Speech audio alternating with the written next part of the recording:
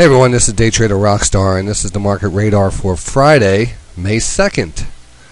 And today was, a kind of expected chop fest. And we did move higher. We closed pretty flat. I mean, the S&P officially closed down a point.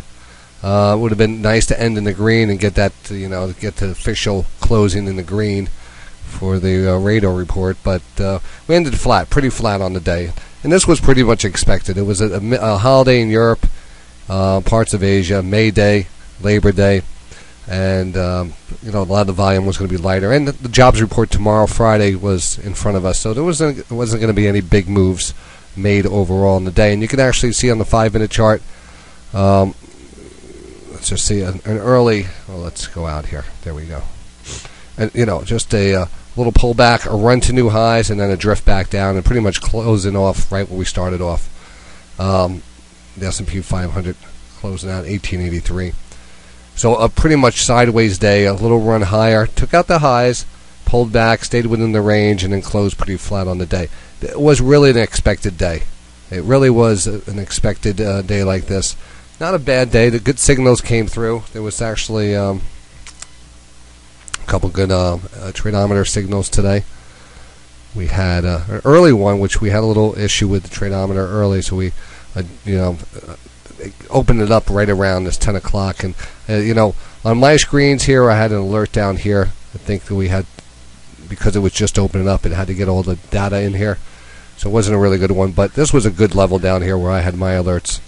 Then we had a first sell alert up here right before 11 o'clock. These are all timed in the thing. We had a little pullback. Then we pushed back up to that level and got another overbought level.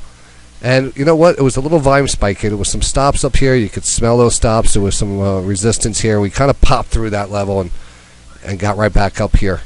And then we came up with a real good sell signal. And we had FT71 on. And we discussed this line at 81.5. And that's exactly what we look for. When we look at trading the tradometer, we look for the combination of an overbought multiple time frame setup, which tradometers, calculated to give you, and another indicator that's also lining up at the same time. In this case, we're looking at volume profile lines, and that's one of the best ones. For me, it's channel lines, volume profile lines, and trend lines.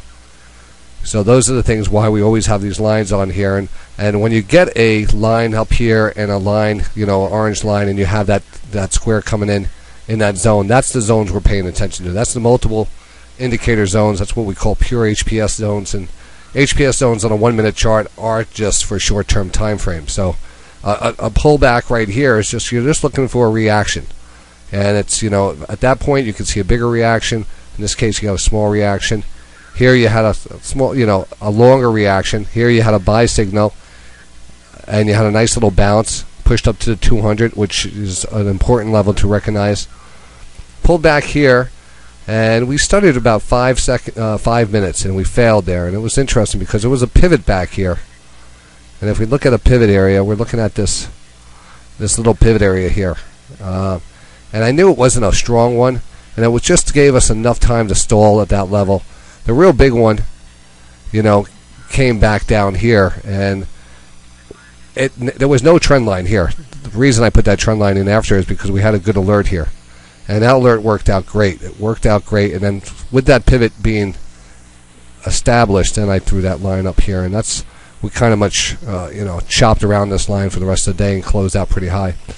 We didn't get any other alerts, so overall, not bad. Well, that leads us going into tomorrow. The market ended flat. We expected that. Expect new highs to come down the road. Tomorrow we have a jobs report, which is going to be, again, the unemployment rate also being discussed, and that's going to be in focus. Now, that's always a gamble. Has the market sell into the news? Is it a good report? Does it push those new highs? Or react after that? That's one of the scenarios I'd like to see set up. The market to kind of just make it run to new highs. This might be the catalyst that causes that to happen. But when that level gets taken out, then I become in a more cautious mode, and I would wait for the next group of setups that happen, at least on the 60-minute time frame or the daily. Because remember, if we do take out the highs, this should definitely cross back up. That's going to be very bullish, and The daily will be, the daily is still very bullish, so it's not going to give us any good indications of selling. And that, that in itself, we want to have something to rotate back down. I want a new, a takeout of the highs, a continued move higher. This thing can continue to move. It's going to be, we just have to take it time frame by time frame and look for those setups. Right now, everything looks very bullish. So the fact is, a little, news item coming out tomorrow could affect the market to the downside. If it does, we have some levels to watch. But overall, it shouldn't stop us from reaching new highs down the road quicker. So maybe tomorrow's the day. I have to put our first cautionary mark on the on the market radar. Normally, it's an up arrow, down arrow, or I have a caution. I haven't used caution yet. Tomorrow's a good day to use caution, and we'll leave it at that. Just scroll back out here and just look at what the market has been doing for the last year. We're going into May. The market really just, we flagged out in June, pushed up in July, June, flagged out. Each one of these horizontal or vertical lines here, represents an overbought, underlying trend line, a recognizable pattern, and an oversold daily stochastic.